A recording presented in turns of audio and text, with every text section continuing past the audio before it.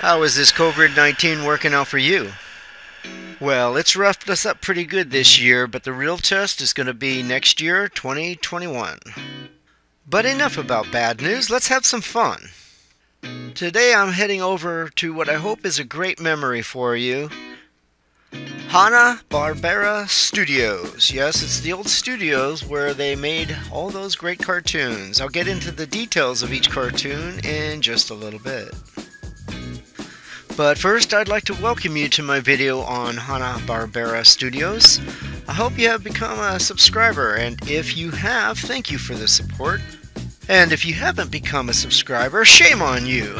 But you can support my channel simply by clicking the thumbs up and click on that bell for future videos. Thank you. It's quickly coming up on the left here, but before we go there, I'd like to take you through the valley. There's some other points of interest along the way. And once we leave Hanna Barbera Studios, we're going to take a trip over to where they keep the masters. So let's back up and start there. I'll briefly give you some information on some of the points of interest along the way as we approach Hanna Barbera. We're traveling east on Burbank Boulevard in the city of Valley Glen.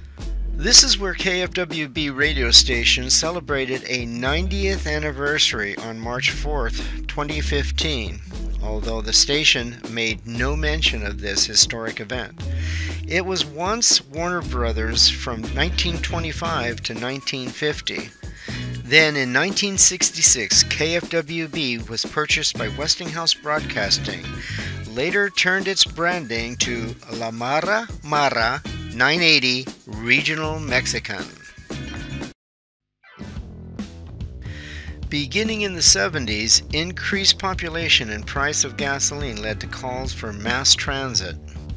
This is one of the entrances to our subway system. It's called the Red Line, and this is the North Hollywood station. This is our first train station. The tracks would be right out front. They'd head east, which means they'd be coming right at us.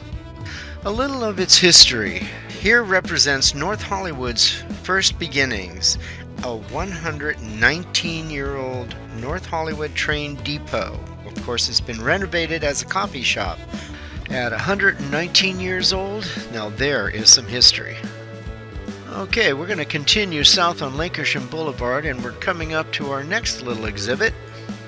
Back there is the Academy of Television Park. It is the home of the Television Academy, where a 27-foot Emmy Award statue commands its courtyard.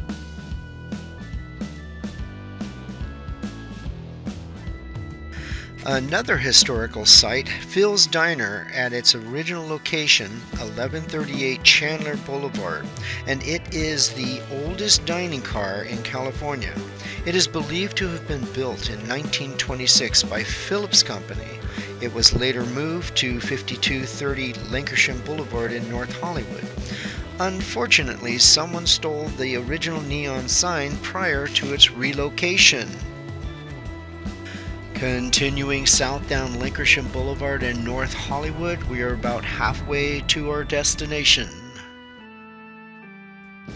We're coming up on Idle Hours, established in 1941, resembled a whiskey barrel to lure thirsty workers in on their idle hours. Buildings like this were called programmatic architecture, bloomed alongside the automobile in the early 1940s as Californian residents and visitors began driving down the boulevards instead of walking. It was reintroduced to North Hollywood. The building achieved landmark status as Los Angeles Historic Cultural Monument number 977 in 2010. Hey, anyone in the valley recognize this? After 36 years, Odyssey Video, a popular store, out of business. There are a lot of sad clients who have posted on Yelp about this store's close. St. Charles Church. Dolores Hope would attend here. Her husband, Bob Hope, would say of his wife, Dolores, "My wife Dolores does enough praying to take care of the both of us." However, eventually Dolores's prayers were answered and Bob Hope was baptized into the church.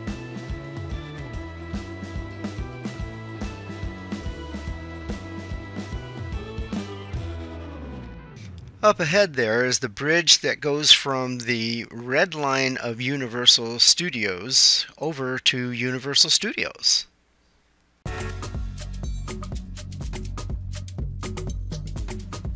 Check it out. There's the entrance driveway up to the Universal Studios. Okay, we're almost at our destination. We're going to make a left and we're just about a mile away. I hope you enjoyed some of the history of the San Fernando Valley along the way. Though the building has architectural significance, let's talk a little bit about the cartoons that they put out. And although I won't be able to talk about every cartoon, I'm going to stick with some of the more popular ones. The Yogi Bear Show debuted on January 30th, 1961 and ran for 33 episodes up until January 6, 1962, and included 2 segments of Snagglepuss and Yacky Doodle. In this photograph, when the building was brand new, look in the lower right corner, you can see that small structure. That's where the security guard stood, and that was at the parking lot. The structure was saved but moved in front of the B building. And the design of it was to emulate the Jetsons' look.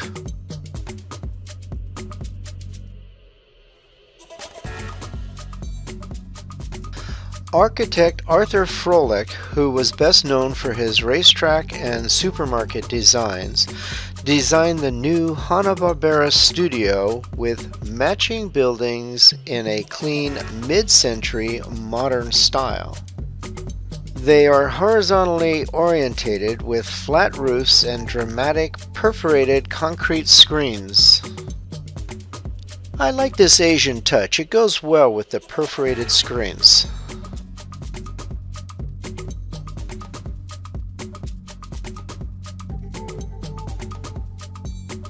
There is some real creative design and work done on this building. Much like Hanna-Barbera's creative devices in their cartoons. To the far right of the building, there's a hallway, and we're going to go through that hallway. It's going to lead us to the back of the building. The clean, simple, yet effective lines continue even in the back of the building. Remember when the sun just started to shine in on a Saturday morning and you'd sit in front of your TV? Well, this is where all that magic started. Froelich, who died October 5th, 1985, leaves his wife Dorothy, a son Bruce, a daughter Linda of Los Angeles, and 4 grandchildren.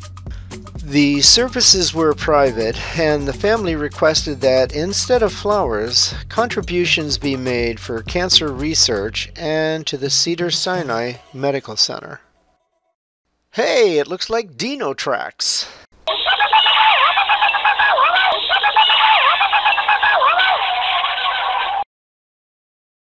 Yes, it's Dino tracks alright, but it's just tracks showing you the direction to the undercar garage for the apartment building in the back.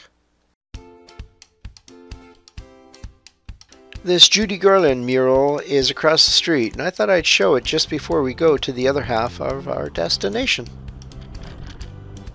And unlike the fantasy of cartoons, driving in Los Angeles can be a dramatic reality.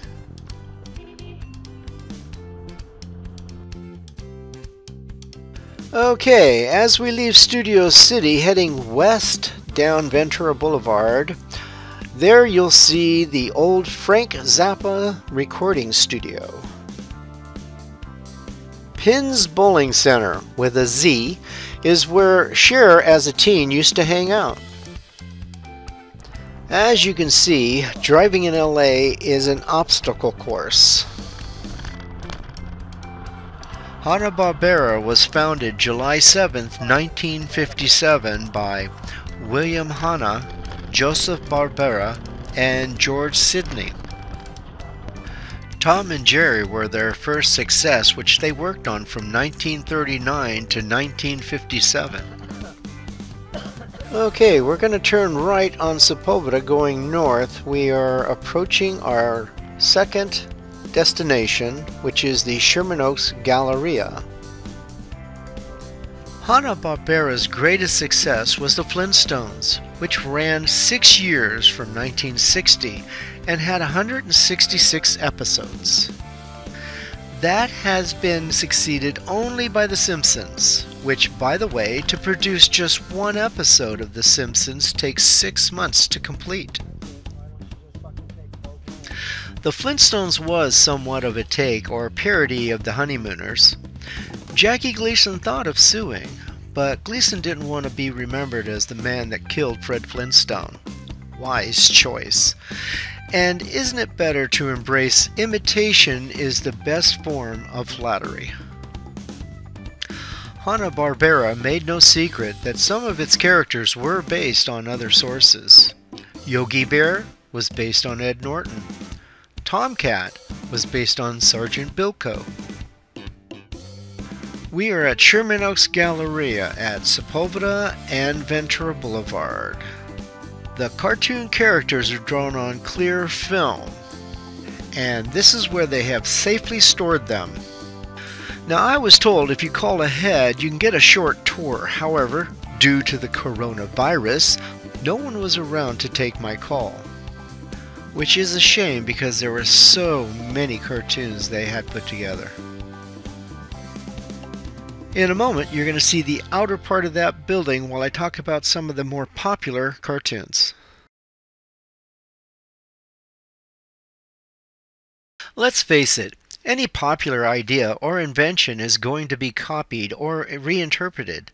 The Honeymooners, along with I Love Lucy, particularly invented the sitcom genre. Countless programs are inspired by their work, and so we benefit with a wealth of choices and altered and expanded ideas.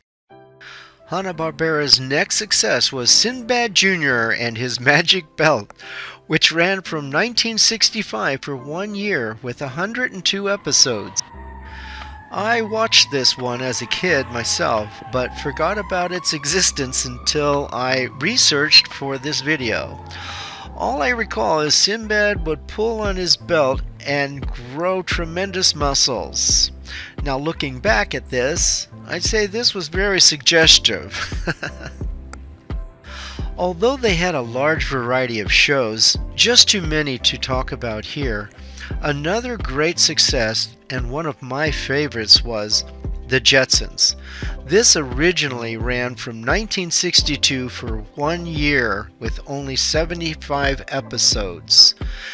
A few more were produced in 1985 as part of the fantastic world of Hanna-Barbera. The humor was top-notch, with poor George Jetson dealing with his psycho-manipulating boss. George could always go home and feel in control there, but he never was, and never seemed to know it. And speaking of the Jetsons, let's talk about the Flintstones.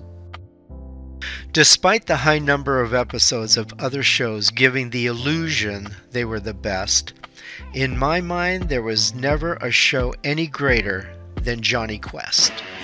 I call it the first five-finger cartoon. Jonny Quest ran from 1964 to 1965 with only 26 episodes. Jonny Quest had a far more real effect to it, artist at its best, and storytelling shows with depth put into it. It's often believed that shows with drinking, smoking, or natural misdeeds of mischief will lead a child down the same path, but the adventures were solid with a positive message. I hope you enjoyed this video. If you did, give it a thumbs up. I also hope you'll subscribe by clicking on that old subscribe button and click on that bell to receive notices of further videos. Or you'll be in the doghouse. And I'll see you in the next one.